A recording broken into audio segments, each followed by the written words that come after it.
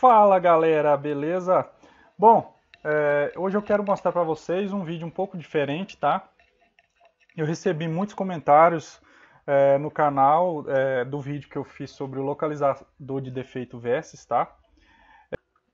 E aí eu queria nesse vídeo complementar algumas informações que eu falei no canal para que vocês entendam melhor antes da gente começar a série que fala completo. Como eu ia dizendo, da série que fala por completo sobre o equipamento Versis. Então, voltando, recapitulando, né? O Versis é o equipamento que você compara, faz uma comparação de defeitos com outra placa. Existem alguns outros aí no mercado, tá? Eu conversando com a equipe da Versis, tá? A gente teve uma conversa grande aí, esclareceu algumas dúvidas para que vocês entendam melhor sobre o equipamento, para mim não falar uma coisa aqui que vocês fiquem na dúvida ou que seja uma coisa duvidosa, beleza? Bom, pelo que eu entendi, o Versis é um dos equipamentos pioneiros no mercado, tá? É um dos pioneiros que foi um dos primeiros a desenvolver essa tecnologia. Ele é um equipamento que você faz uma comparação com uma placa a outra. Existem várias versões, isso a gente vai ver, tá? Algumas versões que eu vou mostrar para vocês aqui e a comparação delas também. Vou mostrar para vocês o site e vou mostrar para vocês o banco de curvas que existe, grátis, que você pode acessar se você já tem o equipamento e você já pode usar, beleza? Muita gente aí me perguntou no canal se eu ia fornecer. Eu falei no primeiro vídeo que eu ia fornecer, tá? A Versis já me pediu, a gente já negociou aí meu banco de curvas. Eu já postei, eu vou mostrar para vocês onde está postado no YouTube. Tá postado isso no YouTube. Breve eles falaram que eles vão colocar todos os bancos de curvas disponíveis para download no site, tá?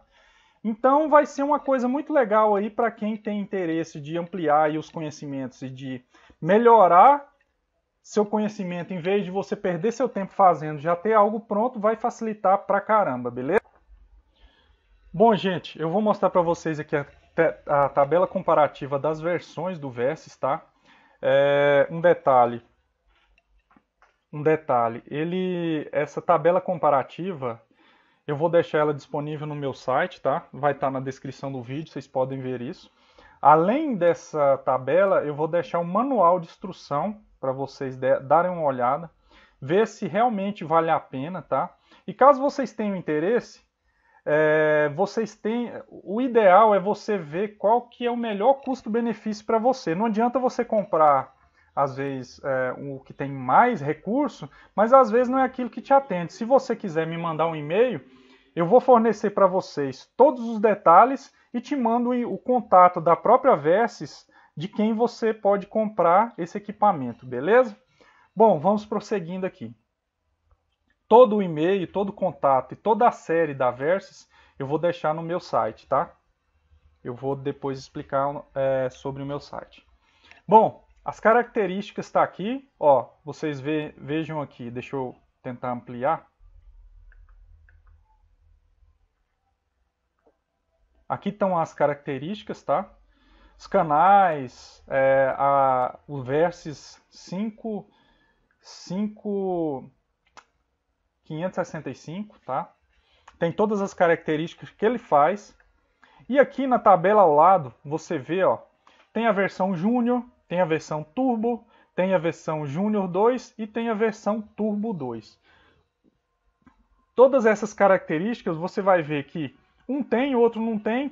Quais são as vantagens que você pode ter caso você tenha algumas das versões mostradas nessa tabela? Você pode olhar na descrição do vídeo.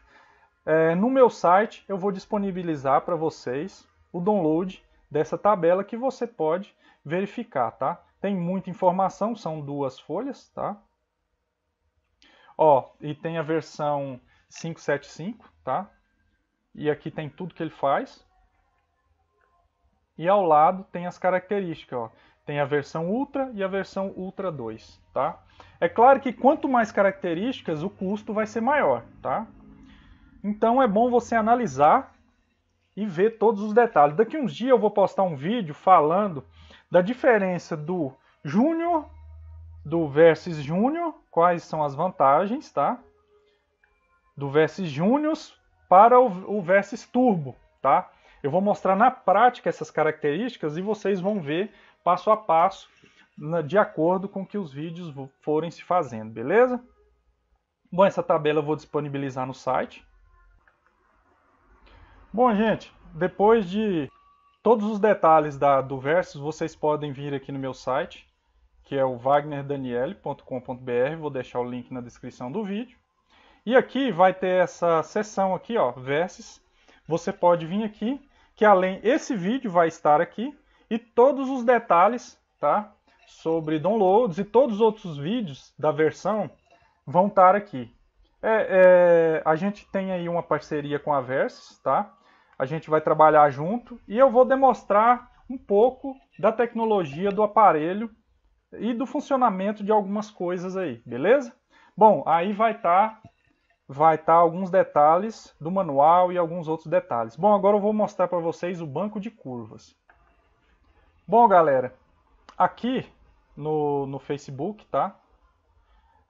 Eu vou deixar o link no site para vocês chegar aqui, ó. Isso aqui é o banco de curvas colaborativo de defeitos da Versis, tá? Eu já postei diversos bancos aqui, ó. Tipo, você vem aqui em arquivo, se você quiser ver sobre no breaks, primeiro você adiciona, lembrando que todos os bancos de curvas disponíveis aqui são para equipamentos Versis, tá? Se você tem outro tipo de equipamento, não vai funcionar.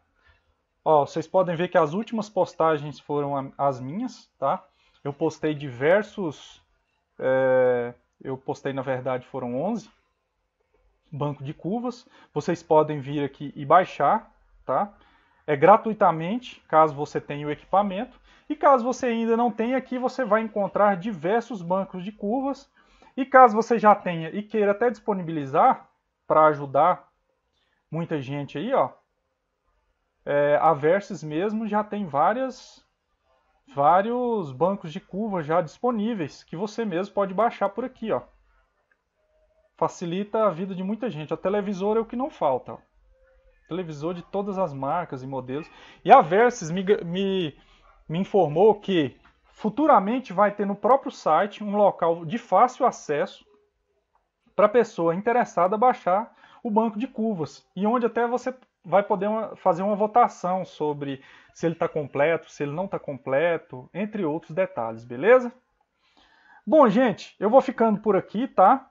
Hoje foi só mais um complemento sobre o banco de curva Versis. Quero deixar outro detalhe, outra informação. Bom, gente, fazendo esclarecimento final e para encerrar esse vídeo, teve muita gente no vídeo anterior, sobre quando eu falei do Versis, não acredita que ele pode fazer todos esses testes, todas essas funções, entre outros. Bom, eu vou mostrar para vocês, tá?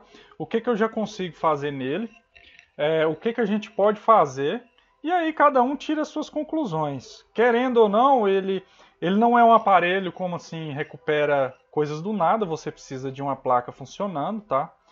Para fazer ele funcionar, para você conseguir ter umas medidas precisas. Não é um negócio de outro mundo, mas ele também é uma mão na roda. Para mim, ele ajudou bastante, certo? Bom, gente, a gente vai ficando por aqui. As dúvidas deixem na descrição do vídeo.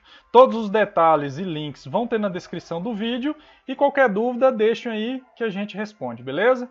Espero que vocês tenham gostado do vídeo. Não esqueça de curtir e se inscrever em nosso canal. Valeu e até a próxima.